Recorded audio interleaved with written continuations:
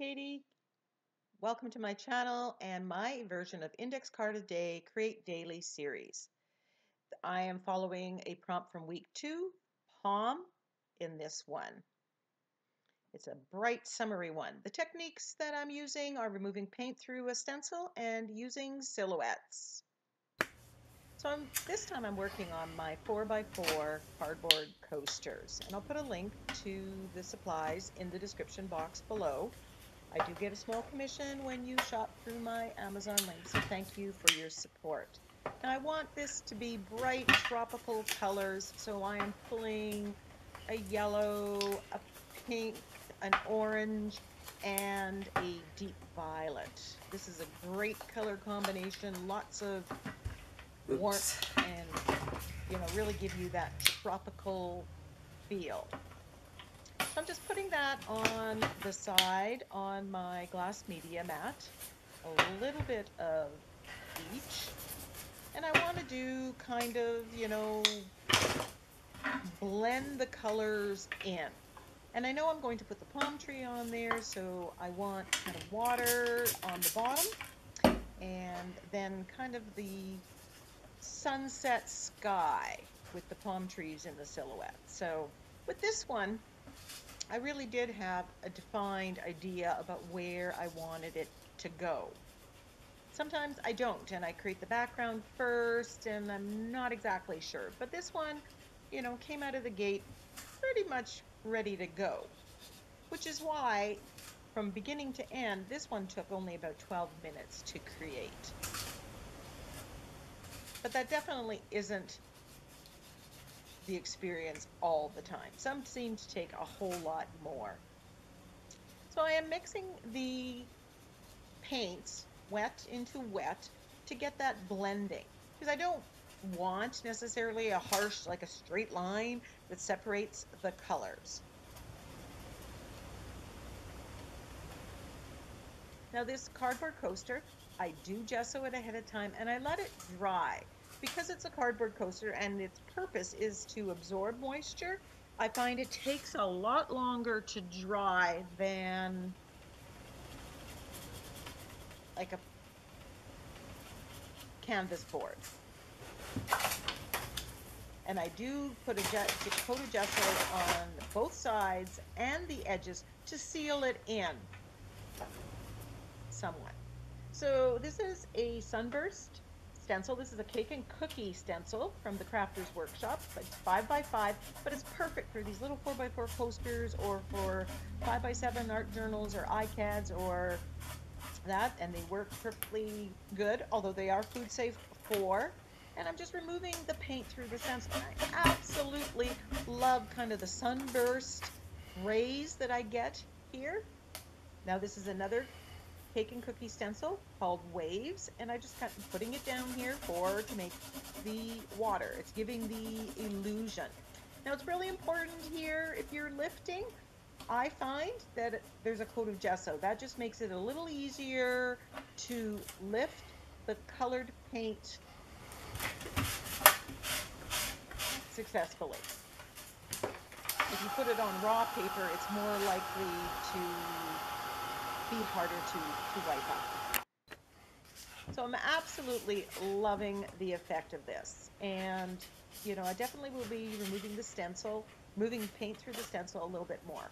I painted the back, those colors as well, and I've painted the sides.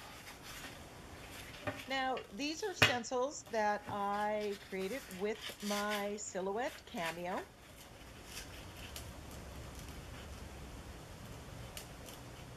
It was a free cut file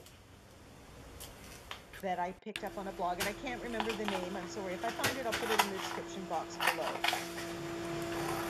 So while I have a cutout here, my goal, I'm going to actually use the palm tree stencil, but I could use the die cut as well. And I cut out the quote, "This house runs on island time," which, kind of tongue-in-cheek, because I do live on Vancouver Island. Although, yes, there are palm trees that grow here.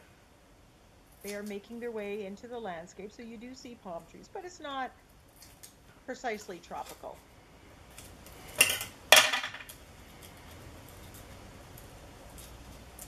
So as I'm doing this, I'm getting ideas for a canvas using the palm trees and the colors that I might want, and even using the silhouette. And that's what I use a lot of the challenges, or a lot of my daily art journaling, or any of my art journaling. I play around, I experiment, I try out ideas, and then, I'm just more equipped to go and move that towards and put it on a canvas, which is a little bit, I'm always a little bit more reticent about working on canvas because somehow, you've invested money on this and it's just scarier.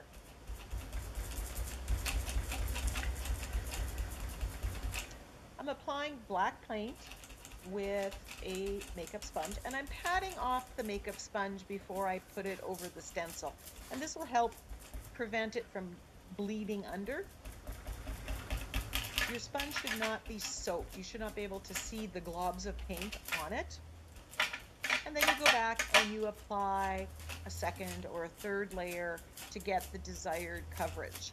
I could also have used black gesso on here, and that may have covered it faster.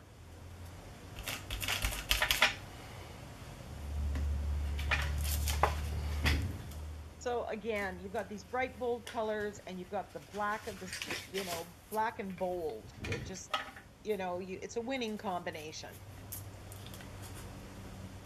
And I wanted to put that up in the top, and, it wouldn't have been bad, but then I didn't want to block off those rays. I was so happy with the look of the rays coming out from the sun, from the sky. And then I'm playing around, and I didn't want to block off any of the palm trees. So I'm just playing, and I look and I put, and I'm auditioning where I want it to go. And this is just part of the process. And it might be, sometimes I don't show that. That's something I do off screen, or sometimes when the video is sped up, you're not as aware of it. And I just wanted to point that off. We spend time figuring out these things when we make these videos. So that's a natural part of the creative process. So if you're doing that, that's great. Don't worry. So I decided that I'm going to put it actually on the island, and I thickened up the island. I went a little bit higher, and here you can see I'm just touching up and adding just a little bit more black, so the island suddenly grew.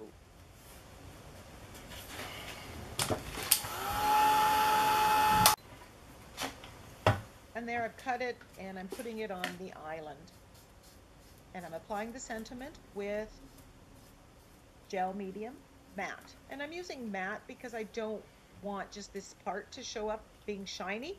If I was to use gloss, if that's what you have and you don't want to buy all the different products, then just put the gloss over the whole thing, use it as a sealer, and then everything's shiny and it's all the same.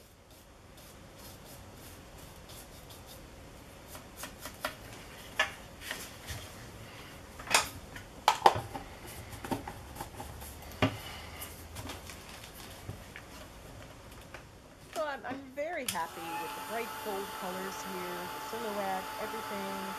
And, I'm thinking, I'm looking at it, sitting back and saying, okay, now what can I add? Am I done? Because automatically I'm thinking, okay, I'm done. Boy, that was quick. And sometimes that's what I use drawing time as time to think. So I decided, I need a little bling on here. So I took some gold paint, thinned it down with water, grabbed my fan brush, and I'm just going to splatter it with gold here. And it's it's not in your face. If I splattered with black, it would have been a little bit more predominant, but the gold is there. So you have that little extra shimmer and sparkle to this sunset, tropical sunset.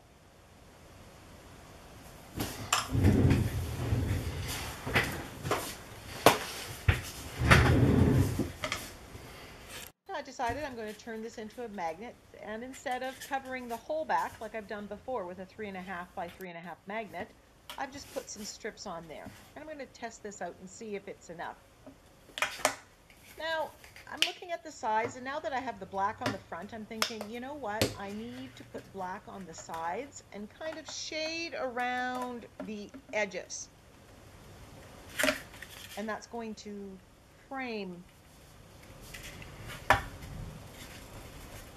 this piece.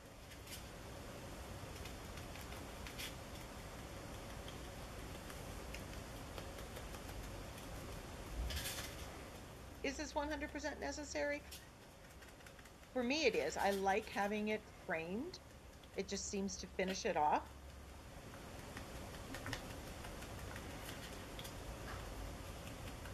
All the more. And again, putting layers of paint on that is just going to seal in that cardboard coaster just that little bit more.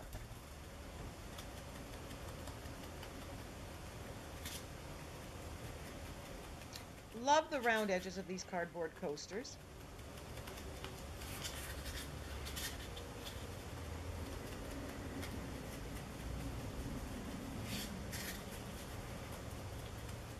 So you may have noticed that while I am doing the index card a day challenge, create every day, I'm, not necessarily playing them in order that the prompts are given. I don't necessarily follow the prompts that Daisy Yellow has given. I do look at them and I do work on them, but with summertime and, we're just taking little day trips here. We've had company.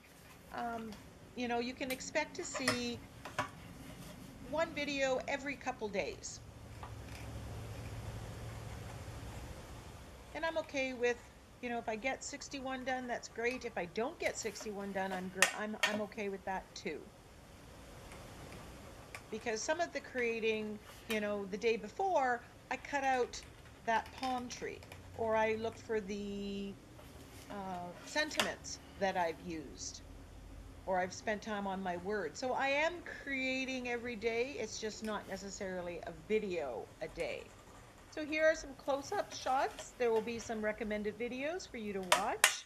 I hope you enjoyed it. Give me a thumbs up, leave me a comment. Let me know if you're doing the Index Card a Day challenge. Bye.